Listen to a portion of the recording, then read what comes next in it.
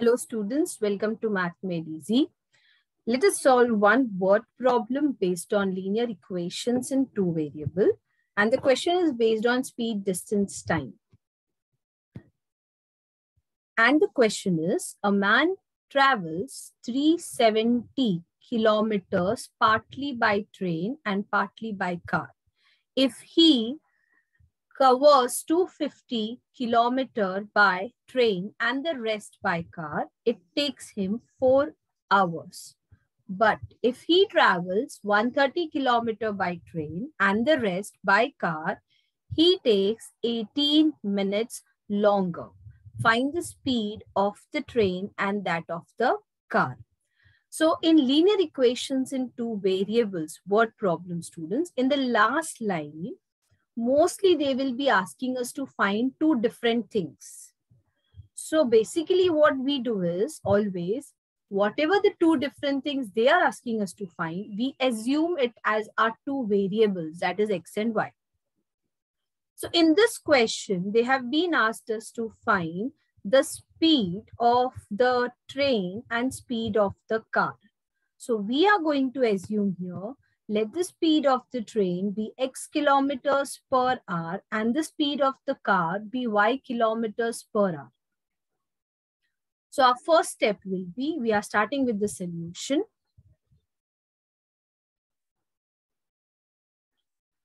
So we wrote our two steps. Let the speed of the train be x kilometers per hour and the speed of the car be y kilometers per hour. Whenever you assume anything, students, as x and y, always do write the units of whatever you have assumed.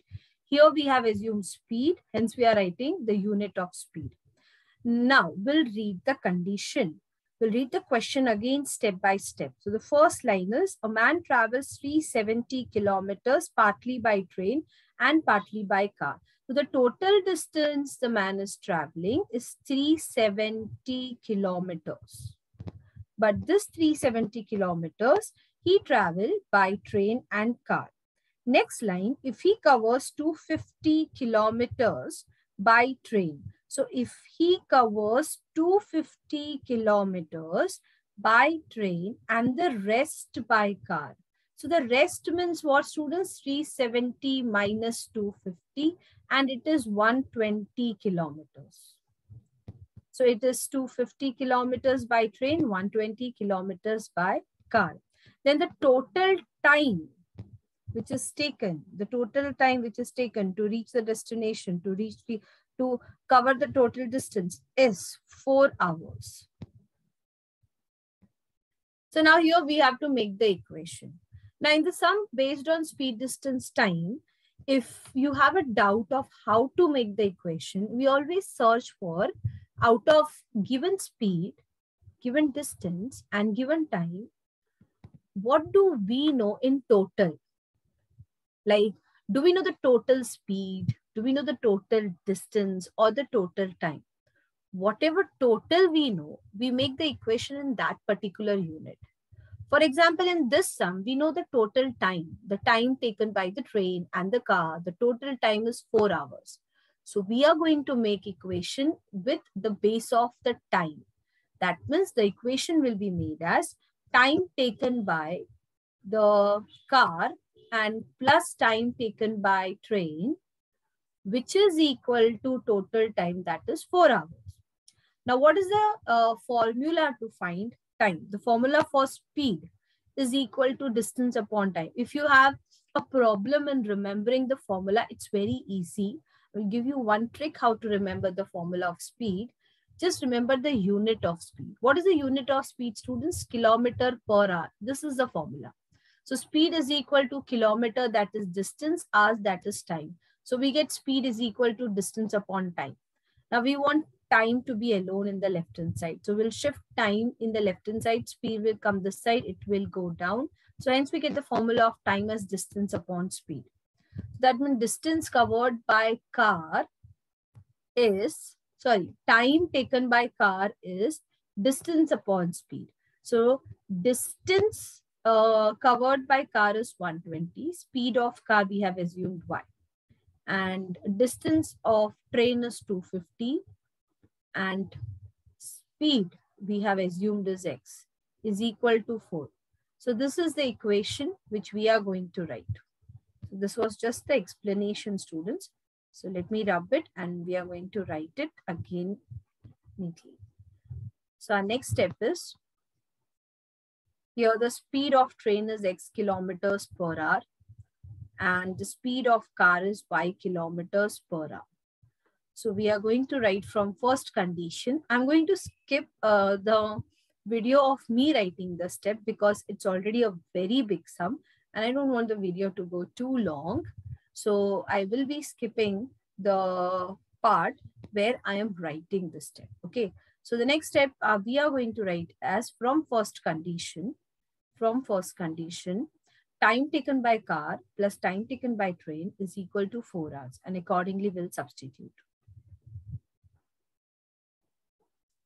So hence we get a step 250 by x plus 120 by y equal to 4. We can reduce it by the table of 2. But let us first solve it further because we also need to convert it into linear equation. Because as you can see here, the x and y are in the denominators. So this is not in the linear form. So we are going to substitute and resubstitute. So when we do that, at that time we will reduce. Don't be in a hurry to reduce the equation.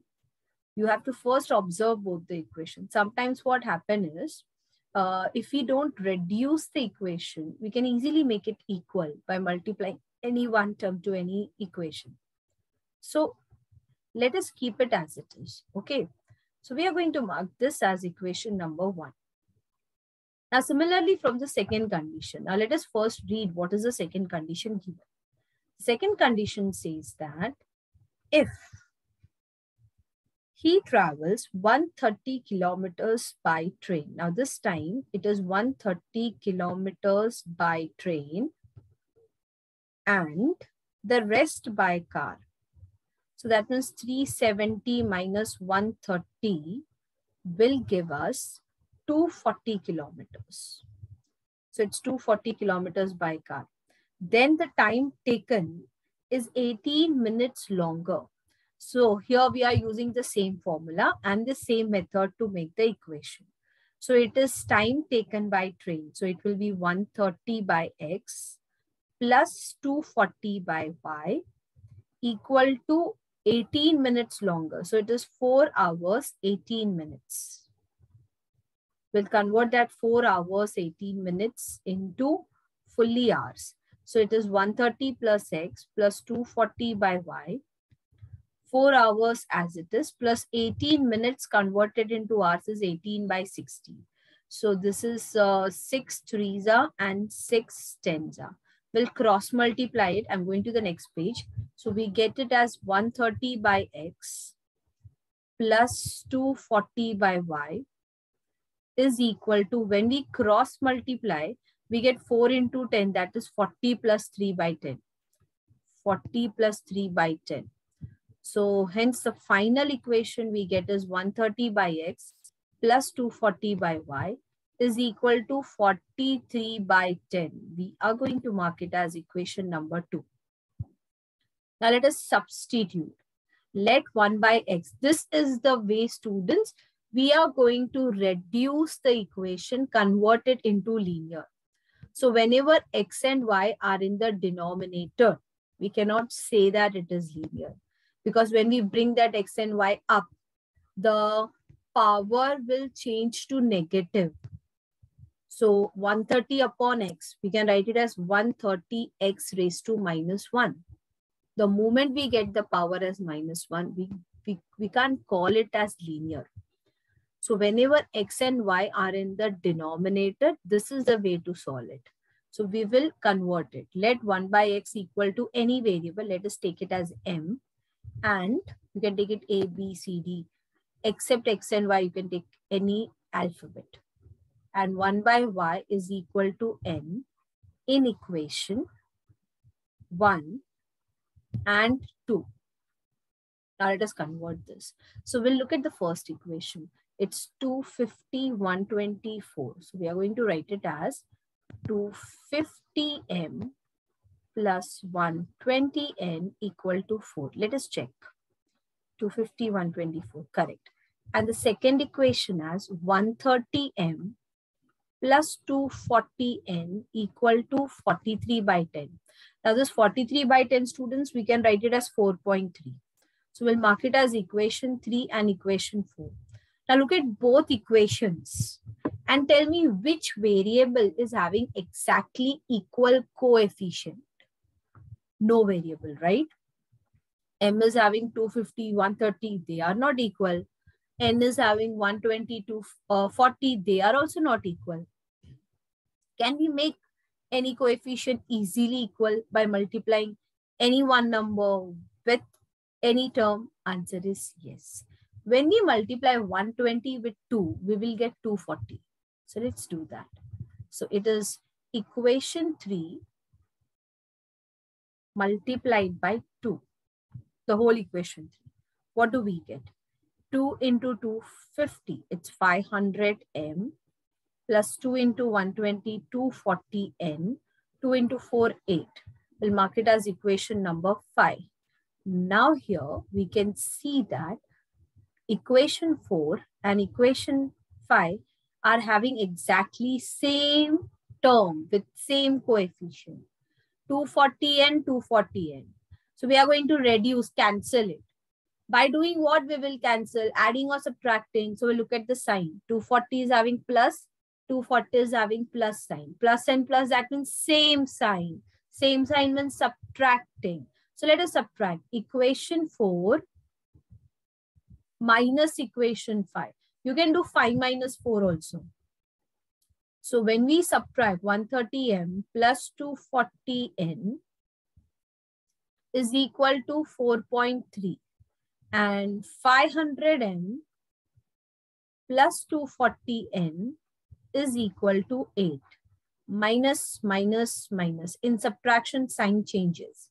So plus 500 will become minus, plus 240 will become minus, plus 8 will become minus 8. So your 240 and 240n cancel. 130 minus 500. Bigger number is having minus. So actually we are doing 500 minus 130.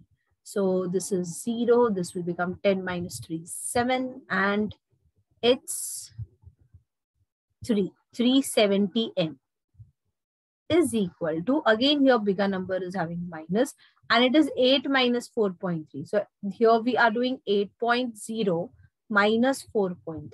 So when we subtract it, we get here 3.7. So this is 3.7. I hope you all have understood this. If there is any doubt, you can let me know in the text box. You can just write your doubt and I will get back to the solution. Now, minus minus we can reduce, students. So what we get is 370m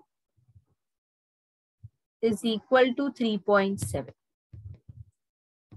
So if you are comfortable with point, keep it as it is. I'm going to remove it. I'm going to write 3.7 as 37 by 10. So m is 37 by 10. 370 will shift that side. It will go down. So it is 37 ones are and 37 tens are. So we get the value of m as 1 by 10 into 10, that is 100. Now we'll find the next variable n by substituting this m in any equation, either 3 or 4 or 5, whichever we find it easy. I find 5 easy because if beside 500, if I write 1 upon 5, I can easily cancel that 100 ones are, 100 5s are. So I'm going to substitute in equation number 5. So our next step is put m is equal to 1 by 100 in equation 5. In equation 5. Let us copy equation 5 as it is. 500m plus 240n is equal to 8. So it is 500 multiplied by 1 by 100. In the place of m, we are writing 1 upon 100. We are writing its value. Okay. 240n is equal to 8. So this we can write 100 ones are, 100 5s are. This 5 will go that side. So we get 240 n is equal to 8 minus 5. So hence we get n is equal to 8 minus 5 is 3. 240 will go down. So it is 3 ones are 380s are. So we get n is equal to 1 by 80. Now we'll resubstitute the values of m and n. So our next step is resubstituting values of m and n. So we'll divide the page in two parts. We took 1 by x as m and we took 1 by y as n. So the value of m we got is 1 by 100 and the value of y that we got is 1 by 80. We'll do the reciprocal. So let us do the reciprocal of both the sides. So here we get x equal to 100 when we do the reciprocal. And here we get y is equal to 80, our final answer. So final answer in statement we are going to write. Therefore, speed of train is 100 kilometers per hour and speed of car is 80 kilometers per hour. So this was the linear equation in two variables sum students based on speed, distance, time. We have word problems based on speed, distance, time in quadratic equation also, where we have to assume only one variable. So in the next video, I will be sharing such type of HOTS question, such type of word problems with you all, which comes for either 3 marks or 4 marks. And inside this word problem, as you can see that I took one sum, and in the sum, I also taught you how to solve the linear equations which are not in the linear form, where the variables are in the denominator. So how to convert it into linear, that is substituting and resubstituting method. So we will be taking such type of big sum which covers every small topic also. So, and if you want me to solve any sum, if you have any of the sum where you are not getting the solution, you are having the doubt, you can write to me in the comment box. I will make a video of the solution and I will get back to you with the solution. Till that time, students, do write this sum. First, you can write it with seeing and then without seeing. Do practice and happy learning to you all.